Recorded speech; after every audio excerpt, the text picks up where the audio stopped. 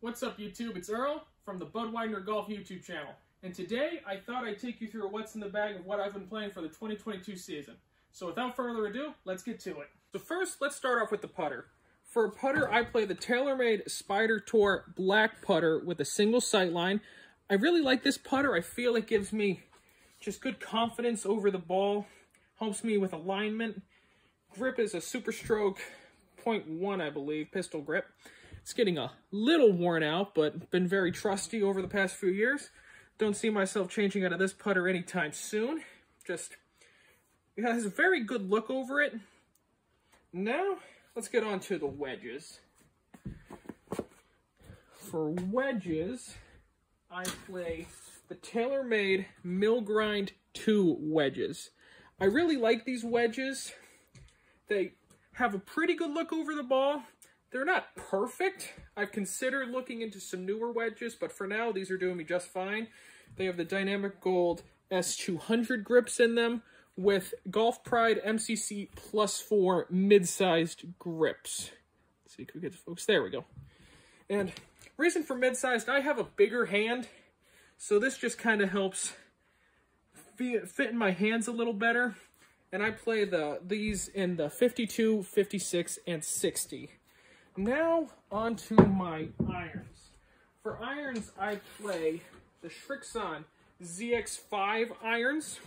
From pitching wedge to 4-iron, they have the, I can't remember what these have, the KBS Tour 130X. I do believe they are soft-stepped, but still, they are a pretty darn stiff iron. And I do believe they're a 1/2 inch long with standard lie and loft. Now, the 1/2 inch came with these. I got these pre-owned, but it has seemed to help me a lot. I've considered going with a 1/2 inch longer in my wedges as well, because I feel like I have to bend over a lot. These just help me keep a better posture. And with these, I also have the Golf Pride MCC Plus 4 mid-size grips as well. And I re-grip all my own stuff except for that putter, just because I enjoy doing it. Yeah, these have been a very good iron. Maybe a little too hot. I have higher speeds. If some of you don't know, I'm a long driver by profession. But the X-Flexes seem to do a lot. They might spin up a little bit too much. I've considered looking at the LA Golf stuff. I've heard that's really good for people of higher speeds to help me drop some spin a little bit. But yeah, I love these irons. Srixon makes a beautiful looking iron. Even though they are a semi-game improvement iron, they really don't look like it, and it's a very nice thing. Now we'll go on to a utility club, which you see has a nice boxing glove head cover in case you need to hit those punchy stingers.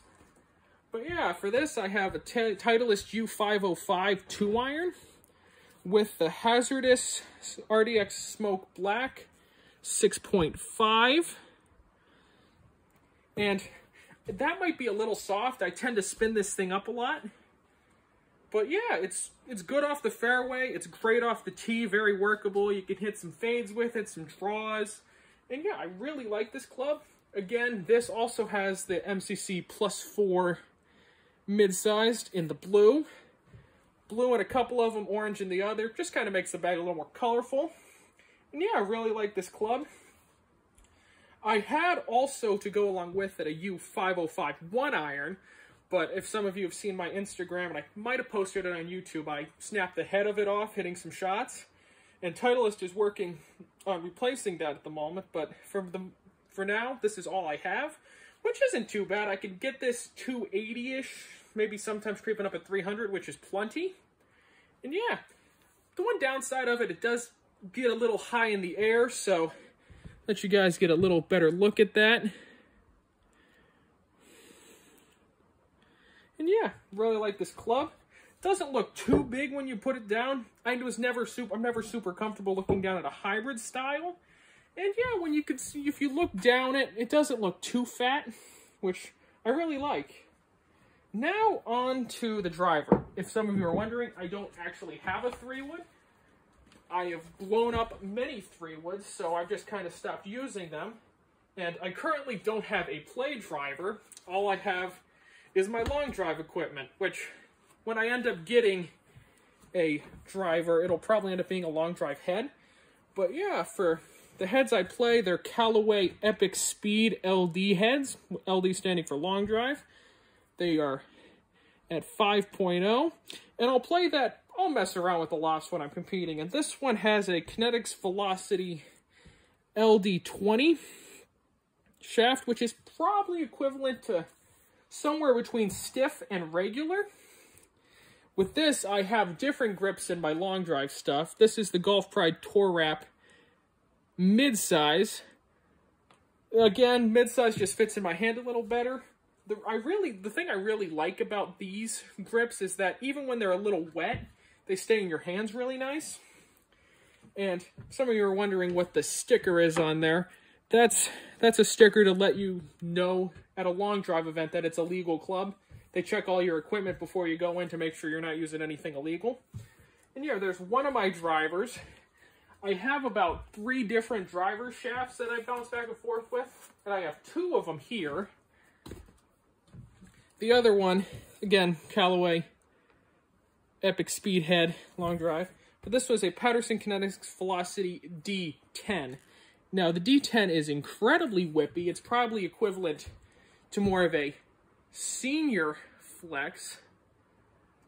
But that's just it helps you get a lot more whip when you're coming at it. You can also go a lot harder at it in practice. With the heavier shafts, you tend to get tired out a lot quicker. And yeah, I really like the look of these heads. It's incredibly durable.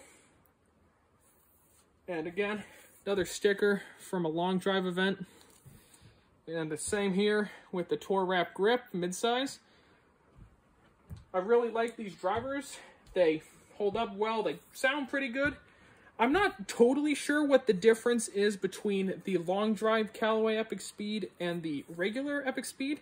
I think it has something to do with the construction. It's definitely reinforced inside, but never had a problem with any of these heads. They're great. Now, all the clubs are out of the way. So let's go take a look at what bag I use. So for a bag, I play the Agio 14-way stand bag. I really like this bag. It's been highly durable. I really like the fact that it's a 14-way divider. It just tends to get a little... Without the 14-way, I just tend to have a hard time getting the clubs in there. And I believe this is their mustard orange. I can't remember quite what the name of it is. Got a nice couple pockets here. I've got my tees and balls stored in there. You can throw your phone in here if you're playing. Little rain jacket and some extra tees in there. Overall, really nice bag. And for a rangefinder, I use the Bushnell Golf. I think it's their V5 rangefinder. Really nice. It's without the, what's it called? The, trying to blank. The slope. It has no slope on it. I just didn't want, when I played high school golf, I didn't want one with slope because I didn't want anyone accusing me of using slope in high school matches. And for a little launch monitor, I have a Rapsodo. Again, really nice.